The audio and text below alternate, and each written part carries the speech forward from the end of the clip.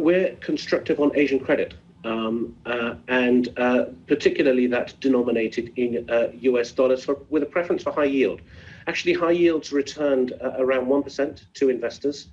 Year to date, that's a pretty strong performance given the volatilities in the underlying yield market. But the fact is, spreads, we think, adequately compensates investors for the risks they're taking.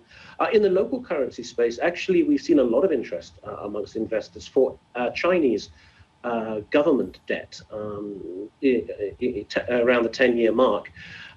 So far, we've seen returns again year to date of around 1%, and anticipate an expected return over the next 12 months of some 8%. So actually, there's an interesting mix of local currency and US dollar denominated fixed income exposure, which we're recommending to clients as a way to diversify and balance their portfolios.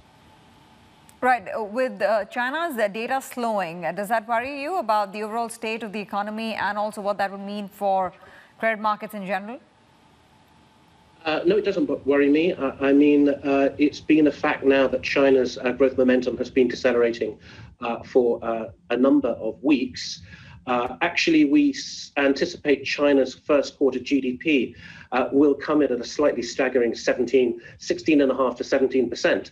But thereafter, growth will moderate sharply. Q2, we've got pegged for something close to 3%, and into the second half of the year, around 5%. So the deceleration is natural, and clearly, again, reflecting the base effect from the first quarter of last year.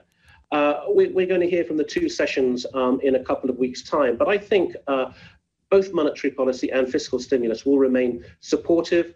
There was an indication that the PBOC were looking to tighten through the withdrawal of liquidity a month or so ago from the interbank market. That may moderate, but I certainly don't think they will return to anything close to the stimulus levels that we saw last year. So yes, there's a moderation of growth. And I think, again, you can make the point, China's economy also is normalizing.